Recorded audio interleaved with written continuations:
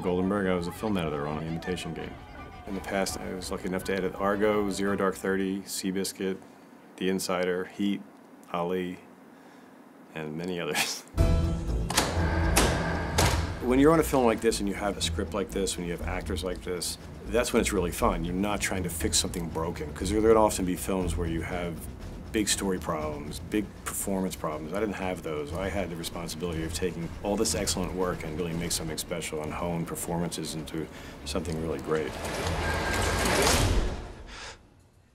Morton and I had a long conversation of what Alan was like as a person, who he was, whether he was Asperger's, whether he was intentionally rude. Go to hell. Whether he was oblivious, didn't understand, you know, and we kind of settled on the fact that Alan was an incredibly honest person no matter what the circumstance, and he was the same way with everyone, and it was actually a refreshing thing. And then Benedict obviously has the ability to make his arrogance charming. Yeah, Turing, a mathematician. Correct.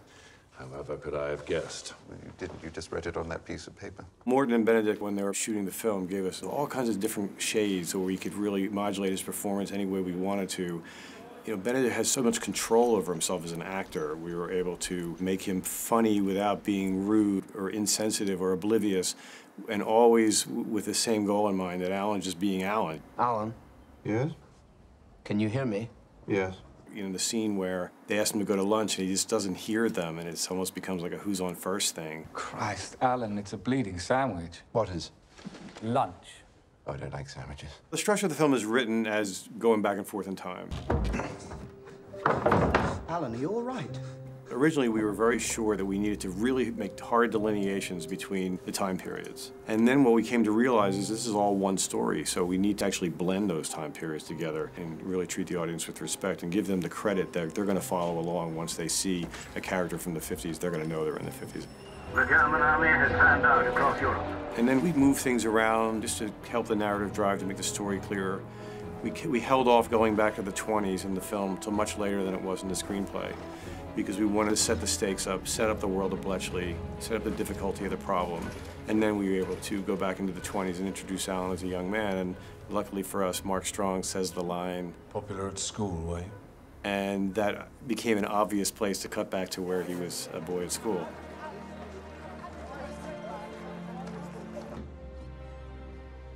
I think my main job is to get into the head of the director, figure out what he or she is trying to say, what film they're trying to make. And then what I think I can bring to the table is I think I'm really good at bringing emotion to situations, that some innate ability that I have to figure out how to wring emotion out of a film. I think that sometimes it is the people who no one imagines anything of, who do the things that no one can imagine.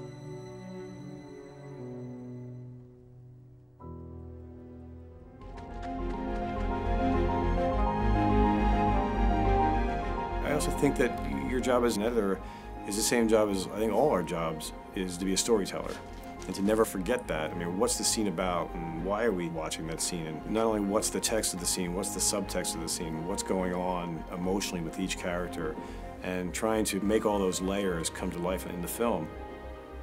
You know, I think that I've learned from some really talented people, and I'm hopefully using, you know, those lessons to help make these films better.